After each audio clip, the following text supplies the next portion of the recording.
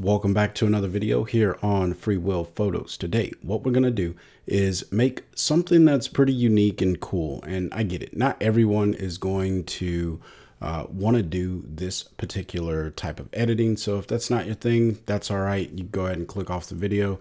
But if you want to check it out, we're going to go ahead and jump right into it. So here inside of ON1 Photo Raw, we have a image. And all you need is any image. This technique works with any image. All right.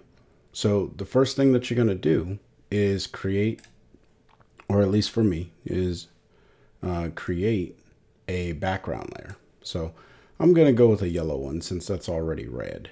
And we're going to drop this right underneath the original image that was inside of ON1. Then we're going to click the layer mask and hit invert. This hides every single aspect of this particular image.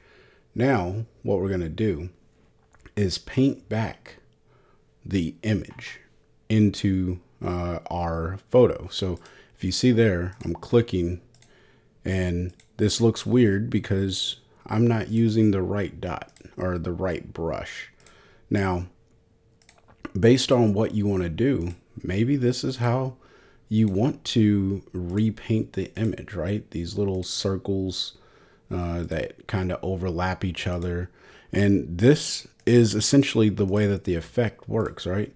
So this could be cool, depending on what type of photo you're working, but that's not what we're going to do. So we're just going to go ahead and reset that, hit invert, and we're going to come up here to our brush. All right, this is where the real fun comes in. Select one of your custom brushes. Now, if you don't have any custom brushes, you can go to Google and type in free Photoshop brushes and then install them into ON1 Photo Raw, and you'll have them here. Now, what I have is a watercolors brush set, and then I even have a painter Photoshop brush set. Now, the ones that I have the most fun with are, of course, these watercolor ones. And you can make them whatever size you need to make it. And look at how cool that is just to paint that in, right? Now, what you can do is you can change the angle of the brush. So I'll make it about 40. So now, and go right back over it. And based on what settings you have for your brush, with the mask, you're going to get a different effect. All right, so maybe we want less of the effect down in these areas, right? So we'll go something like that. All right, but now I want to really define this. This is where you can bring up your opacity and just start making clicks in the area. Oh, I dragged my mouse. You don't want to drag your mouse. That's one thing that it just won't yield good results. I don't recommend it, right?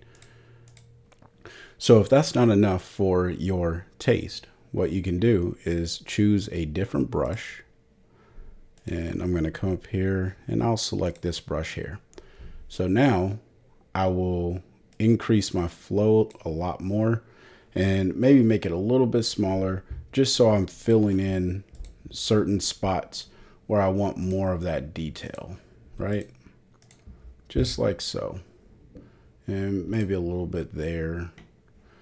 But now I'm starting to really paint in this image and bring back our subject, our main subject, in a unique way, right?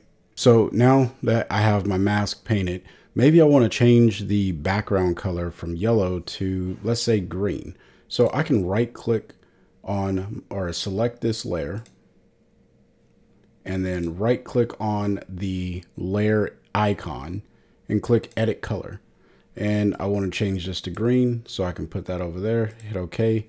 And look at that. I changed my background to green.